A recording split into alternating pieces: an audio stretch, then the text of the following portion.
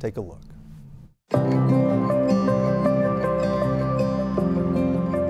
These are my essential books that I'd really like to see people spend more time with. Plutarch's Parallel Lives.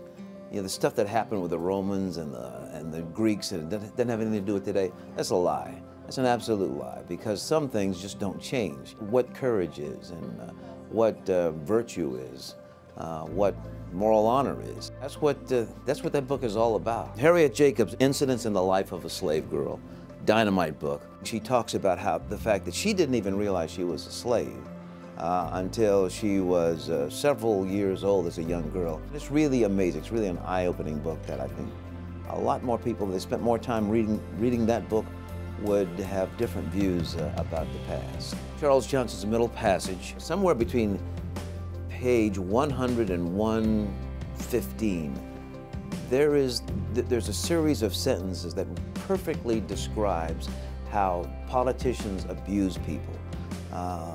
But the book is about this individual who is captured in Africa and brought to the United States, his passage over the ocean coming here, and the changes in his life. Alexander Dumas, The Count of Monte Cristo, which to me is paradise in terms of literature. What do you do when you want revenge? I mean, what do you really, is revenge a good thing to really want, to desire? Even though you've been hurt by something, is it something you really want? It's a dynamite book. If you like adventure, Count of Monte Cristo. George Orwell, Homage to Catalonia, which is about the Spanish Civil War.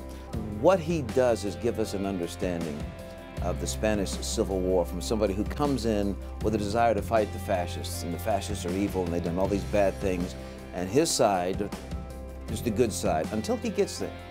And he finds out that in war, sometimes even these so-called good people do terrible things.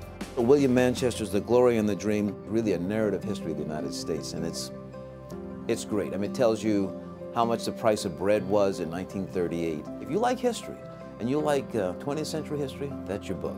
Jose Ortega y Gasset, his book, The Revolt of the Masses. Is there such a thing as tyranny of the majority? Anybody who talks about, well, the majority should always rule, really needs to read that book, because sometimes the majority doesn't really get it right or isn't thinking about the right thing. You read all of those, and you will come away enlightened. I guarantee it.